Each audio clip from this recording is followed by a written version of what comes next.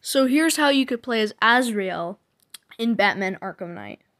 So here I am loading into the map, and what you're going to need to do is head over to a lamp that's close to the map border, which is where I'm heading right now. And when you get down there, you need to position yourself right next to the lamp. Then grapple yourself right behind that giant post above you.